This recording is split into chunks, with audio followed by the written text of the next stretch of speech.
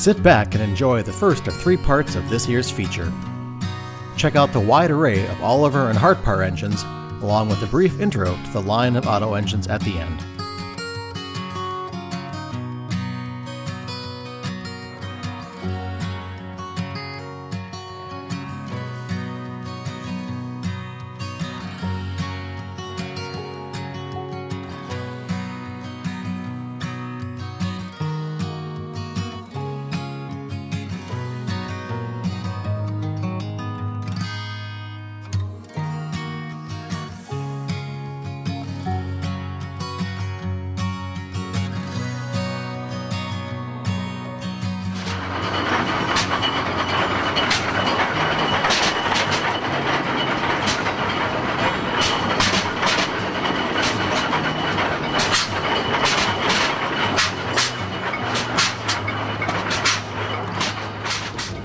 Mike Smazel. I'm from Sedalia, Missouri. I've been a member of the ROLLAG Association since 1992. This tractor here belonged to Swedberg, and I believe this was the first heavyweight tractor to be at ROLLAG at the show. There's a long history on the radiator. It tells the history of the tractor. Shipped to Lilly, South Dakota when it was new, and then ended up in North Dakota, and then ended up in this area. And it was completely rebuilt by Elmer Larson. I think it's been at the show ever since the show started, so hopefully it'll continue to be here for a lot more years to come.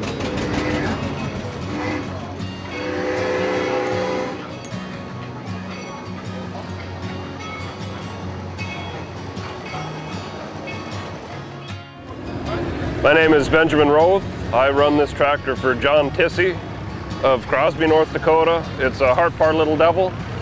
It's a 2-cycle tractor, and it wasn't very successful. There are only 3 of these tractors left, and this is the only running one.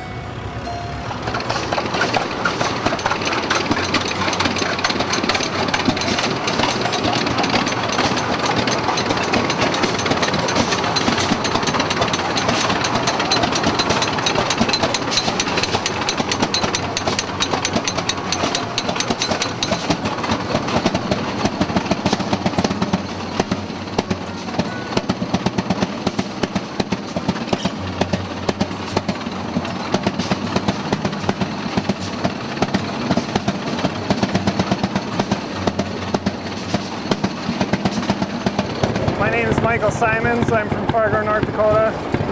This is a 1836 Hart-Parr. It's made in 1928.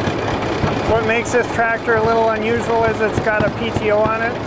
Hart-Parr was the first tractor company to offer a live PTO. And so the way this works is the PTO comes off the back here, but it actually drives off the front, so we can come over here and I can show you where that comes off. So the clutch mechanism for the PTO is here, and then it's chain drive down to the bottom shaft, and then there's a gearbox underneath the bottom of the tractor, right under there, and then that drives the shaft out the back. And then you engage the clutch with this arm right here. So that's what makes this tractor unusual. And then next to it, we've got a 2850.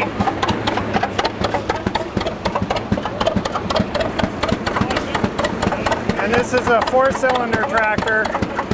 And what makes this tractor a little bit unusual is it's the 7th one off the assembly line.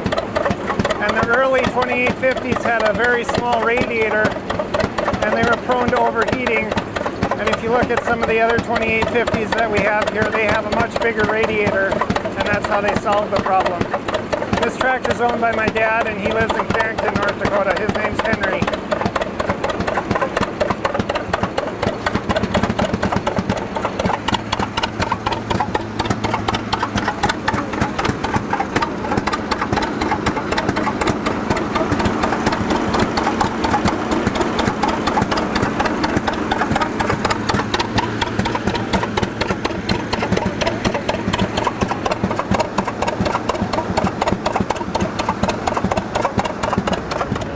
Hi, I'm Pete Kruger from Albany, Minnesota. I work for Joe Peternell, the owner of this tractor here. It's a 1914 Hart-Parr 3060.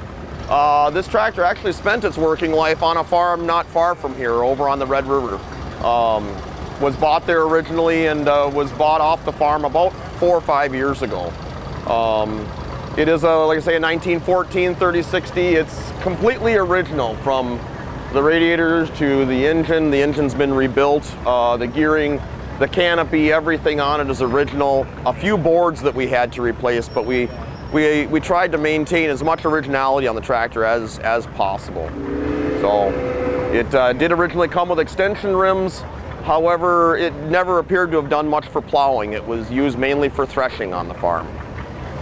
And it runs good. We got beautiful weather.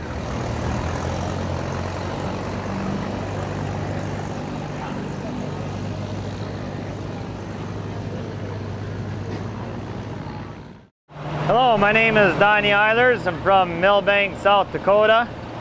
I'm currently owner of a 1938 Oliver 80. What makes it special about this tractor is Oliver row crop. It's got the wide front. The wide fronts are kind of rare and hard to find. It also has 40-inch rear tires. They no longer make 40-inch tires, and trying to find them is something else. Other than that, I just purchased a tractor. I found it up in Paynesville, Minnesota. Bought it from an older gentleman who was getting out of the business. And I've got silver Olivers in my collection. I got an Oliver 880, an Oliver 90, an Oliver 80, an Oliver 70, and an Oliver 60, along with a John Deere B and a John Deere 70. So just trying to keep the collection going. Hey there, my name's Stacy Torbla. I'm from Detroit Lakes, Minnesota, and we're just here for the first time for Oliver a year. Been to ROLLAG since my mom and dad took me when I was really small. Been here lots of times, but we've decided to bring tractors this year and trade with them. So I've just got a 55 here, gas 55 that we bought. Dad and I were at an auction and happened to be there, and we bought that one and hauled it home a couple years ago. And the main reason I'm here is because Dad has a 70 with a Rayco cab that was factory installed on it, which is kind of a rare thing. So he's here with his factory installed cab on an Oliver, and I'm just here joining him for the ride. So yep, it's been fun to be here. Hello, I'm Carolyn Parrott from Shiner, Texas. This is a 1946 Oliver 60 industrial tractor. It's the 33rd industrial tractor made. We have a controversy as to whether they were 500 made over the 3-year period or 850 made. So either way, 33rd is pretty good. We actually, it was used on the highway for the highway maintenance and mowing in Texas, just west of us. We actually were looking for another Oliver 60. We have an Oliver 60 row crop, cockshot 60 row crop, Oliver 60 standard, and a cockshot 60 standard. So we wanted the industrial to kind of fit in with it. We actually found the tractor just down the road from us, not too many miles, from a gentleman that was actually the mayor of the town, and he had used it in parades. So we bought it from him and we fixed it up, rebadged it. So it's been in several of our parades. We do belong to a tractor club there in the Shiner area. And we enjoy showing the different tractors. We kind of alternate from the Oliver cockshots, row crop to the standard. Sometimes we take 2 tractors. So he can drive, I can drive. And name of the club is South Texas Wheel Spinners and Crate Twisters, because we do show tractors and engines. So we just really enjoy it. Rain and all, it's really been an awesome show. So. Hi, my name is Lance Norland. I'm from Minot, North Dakota, here at ROLLAG 2021 with my 1936 Oliver Hart-Parr 70 row crop. Full steel, pretty much all original. Got a period correct umbrella on there. Getting a lot of good comments on that. People love the look of that. It's got a 6-cylinder Continental engine. Purrs like a kitten. Haven't really done much to it. I do have a little radiator leak I got to take care of, but I just went through the parade with it and I made it. So really in love with this tractor. There's only a couple of them here this year, but just nice to get out and show it and drive it around. Otherwise it sits in the barn. We're here with my club, the Northern Lights Oliver Collectors. That's a chapter of the Oliver Hart-Parr Association. And our club, along with the Great Northern Oliver Collectors, we helped kind of get this going.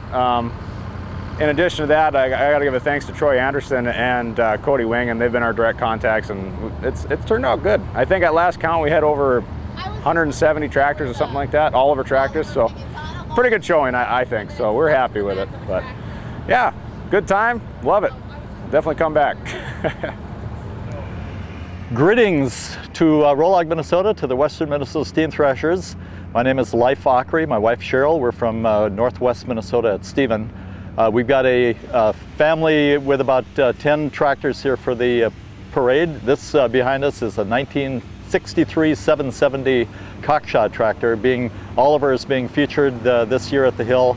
Cockshot is kind of a family member of the Oliver family. So this is a tractor that we bought a couple years ago and restored. My dad had cockshots growing up when we were growing up, and so we spent a lot of time on the cockshot tractors. So when I saw this one in the neighborhood to be restored, I thought this is a prime candidate. So again, greetings everybody. Okay, hi, my name is Jim Ockery and I'm from Underwood, Minnesota. And I brought this G955 Moline down. I picked it up about 2 years ago.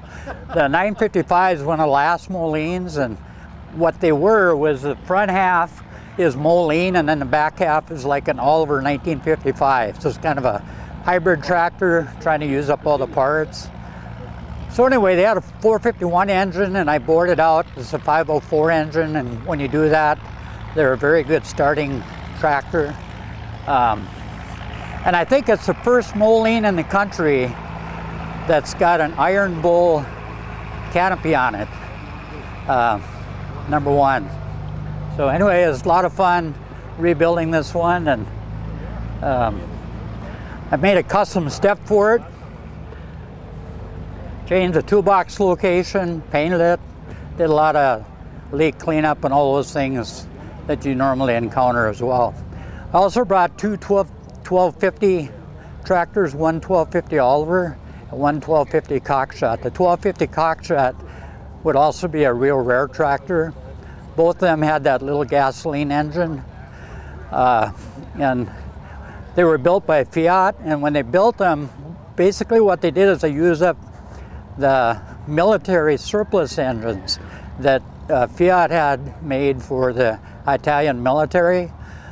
Nice little tractor, but anybody that knows a 1250 gas tractor knows that they're better just for show than for working, but pretty rare tractors. So.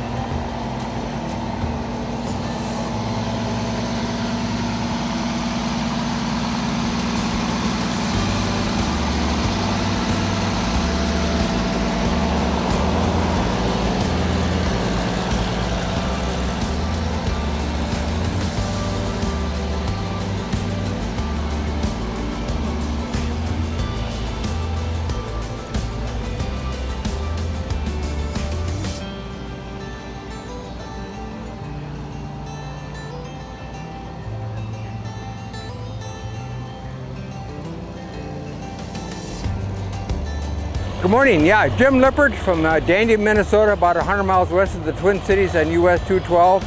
I bought this tractor, the 1949, on an auction, and last winter my son and I were looking it over, and I have a 1950 model, so we decided to make one out of the two. And this one had nothing done. We just cleaned it up, primed it and painted it. The tin work is just as you see it. And so it was our COVID project. we worked on it over winter, so we put a sign in there just to be in several parades with it, and so the way it turned out real good. Have a 5166 Oliver with a 21B Sycamore, and then my son has a 5277 diesel wide front and a 1950, it's a 1966 tractor with a Detroit diesel in it, front wheel assist. And then I brought a lawn and garden tractor, which was the first year when white came out with the silver and black, and I changed it and I painted it green and red wheels. Then I had the decal made on the side of wannabe in Oliver, and then I put the flags on it. And so it's just a conversation, something different, catches people's eye, little entertainment, just kind of adding to the festive activities. So yeah. Hi, I am Al Engelman from Green Isle, Minnesota, and glad to be at the ROLLAG show. We brought 10 Oliver tractors up here, and this is one of my favorites, my Super 88 high crop. It was sold brand new back in the day in southwest Minnesota, and probably one of the only high crops that was sold new in Minnesota. And I got a lot of favorite Oliver tractors, but I got more back home, but we brought 10 of them here, and this Super 88 high crop, a Super 66 gas with the single front wheel, a Super 99 GM, an 88 that my nieces pull with. It's painted pink, and a 770 with an Oliver Haymore and hay conditioner, a little Super 44, a 990 with a GM diesel, and old style Streamline 88 standard, and a Miss Green 880 and a 660 gas. And I brought along the rest of my family and my girlfriend, my two nieces and their mother, and 3 little boys. So we're just happy to be here.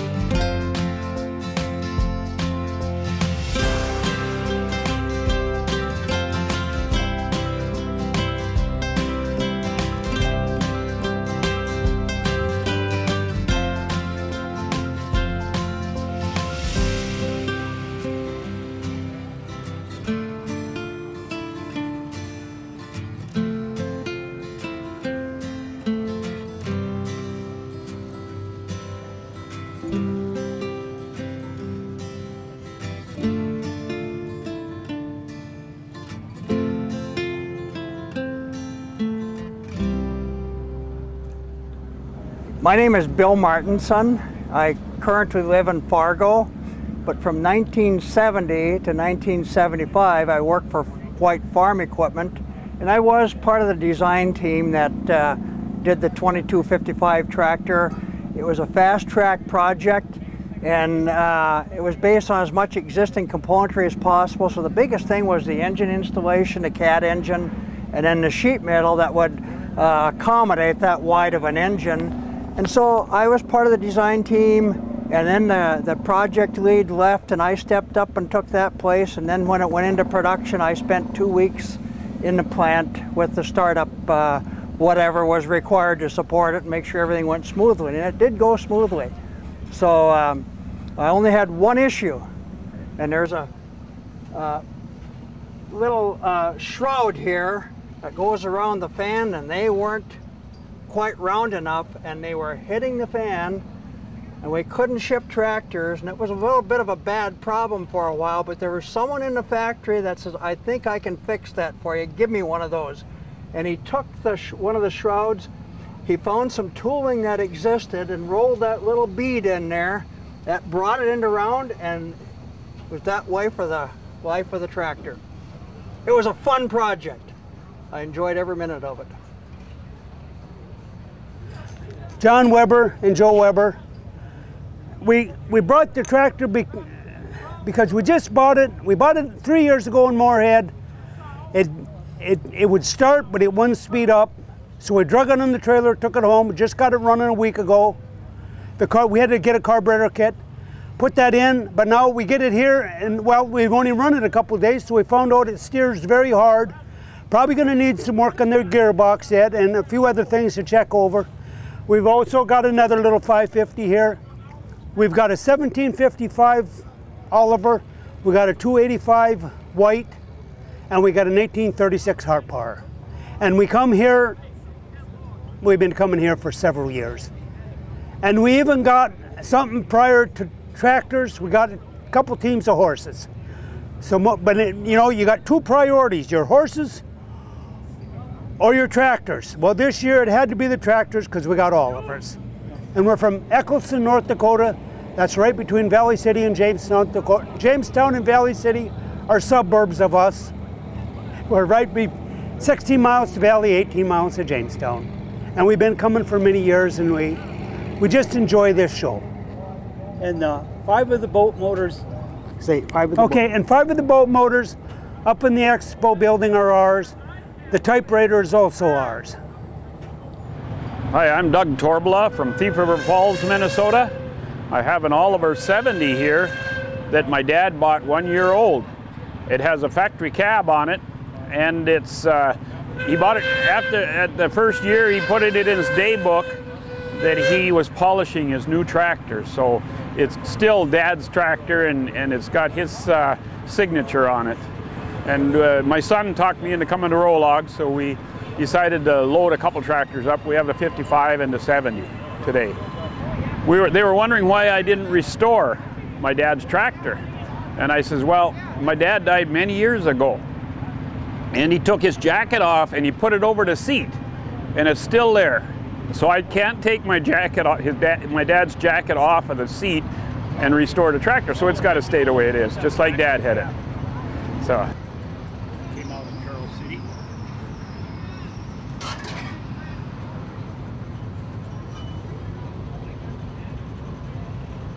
Windows go up and down with cranks, and the back windows go up and down with straps.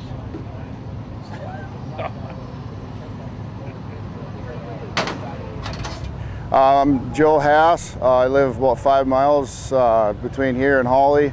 This is my great-grandpa's tractor, bought back in 1953. He used it mainly for his seeding tractor. I think it was 500 acres, but this thing did about 300 acres planting. In 1993, I believe it was his auction sale. His brother, who lived down by Winona, got the tractor. I think it was in 2009 or 2010, somewhere in there. I believe he passed away, and his son called my grandpa and said, "This belongs in your family, not mine. If you want it, come and get it." So this summer in 21, my dad inherited it. I basically had to do some carburetor work, put a new battery on, a new gas filter, cleaned out the gas tank, and it took about 4 turns and it turned on. So it was pretty sweet. Pretty proud of it. It's cool that it's staying in the family, and hopefully I can carry that on, and hopefully one day my son can do the same. So it's his first year here. We're hoping to keep bringing it back, but I just appreciate letting us be here. So. Hi, I'm Kevin Withers. I got started out here with my family in 1967. My dad started displaying engines here at ROLLAG. Our building we're in, the Auto Expo building, was started in 1971. And my dad got into collecting auto engines early on. A 50-horse engine that's beside me here was used in gold mining in the mountains of Colorado, and the elevation was so high that the engine didn't perform very well, so it's basically still like a new engine inside. They had put a smaller pulley on it to get the horsepower worked out of it. So in about 1981 or so, we went out to Colorado and we had purchased it from another collector in a pile of pieces needing a lot of work, lots of parts made, as hikers and that would come in and pull brass and steal brass, thinking it was made out of gold. So it's been here quite a number of years. Engine was built in 1894 by the Auto Gas Engine Works in Philadelphia. It has an earlier design feature with a stepped out base on it and that, so hit and miss. It's the only 50 horse hit and miss early auto that's known to exist. So runs on gasoline. This is a 60 horse auto that was purchased about 1981, 1982 from a good friend of ours named Harold Ottaway in Wichita, Kansas. Harold had acquired it. It had been put into a city park by the family that had owned it, and from Emporia, Kansas, and it was used on a large personal family farm to run a grain elevator by the Price family of Emporia. Engine is built in 1893 and has the same features as the 50 horse with the early stepped out base on it, and runs on gasoline, hit and miss. Kind of the pride of the Withers Auto collection here, and my dad was real proud of it, we're proud of it, and when Harold had it, he was rather proud of it too. So engines are about 130 years old and they're still running, and we're glad to be able to share them this year for the Auto Expo feature.